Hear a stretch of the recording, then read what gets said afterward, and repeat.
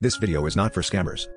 Welcome to my channel's Striker 24x7. If you like my YouTube videos, then subscribe, click the bell icon, like, comment, and share. In this video tutorial, I am going to show you how to secure the vicidial recordings folder path. Before we start securing, let's see the current issues in vicidial recordings. The default URL of recordings folder in vicidial is http://server/ip/recordings/, which is well-known name and easy cake for the hackers. Next, by default the vicidial recordings URL is open to public, without any restrictions like password authentication or ACL.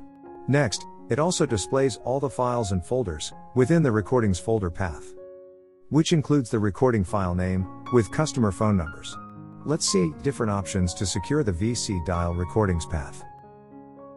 In this video, I am demonstrating 4 different options to secure the vicidial recordings path. Number 1, ACL method. Kind of deny and allow the IP address. Number 2, password authentication. That is, authenticating the users who access the recordings folder URL path. Number 3, disabling the folder listing. That is disabling the files and folder listing within the recordings folder, so the user can access only the URL if they have the full recordings URL link. Number 4, changing the default recordings path name to a unique name. That is, only the admin or users who knows this unique path name can access. Example I am shown here, but give a name which is not an easy guess. Now let's see the step-by-step guide for each options. Option 1, ACL method. Step 1, edit the vcrecord.conf file. Using the VI editor, open the file and add the syntax deny from all, and allow from followed by list of IP address. Here is the sample shown here in bold and underlined. Step 2. Restart the HTTP services, using the command systemctl restart httpd. Note, the recording config file may vary according to the flavor used. Here is list for each flavor. Option 2. Password authentication method. Step 1. Creating a folder and a file to store the username and passwords. Using mkdir space command to create a folder named users_usr/src. Now using touch command, create a file named credentials_usr/src/users. Step 2. Using the htpasswd command we are going to generate usernames and passwords. Type htpasswd command -b/usr/src/users/credentials, followed by username to be used for authentication. Now the command will prompt to enter the new password for user admin, and followed by retype the new password. These username and password will be saved in credentials file. Similar way generate credentials for multiple users as shown here. Step 3. Editing the VC record config file to enable the authentication.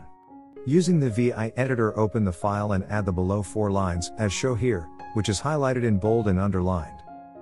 Make sure to enter the credentials file with full path. Step 4. Restart the HTTP service and also enable A2ENMOD. Type systemctl restart httpd and run this command.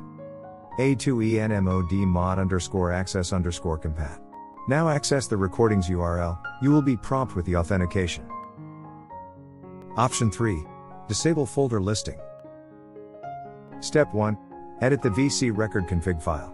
Using the VI editor, open the file and add the below syntax. Options -indexes, as shown here. Step 2.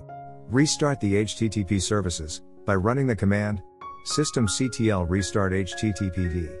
Now access the default recording URL path. You may notice access forbidden, 403 error.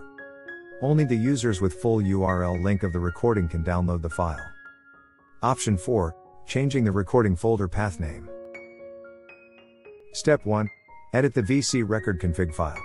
Using the VI editor, open the file and change the alias path from /recording/ to /some unique words, /recording/ as shown here in bold and underlined.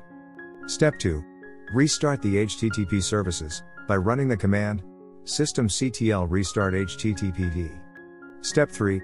Updating the vicidial to use the new recording path as recording download link in databases, which in turn replicated in reports.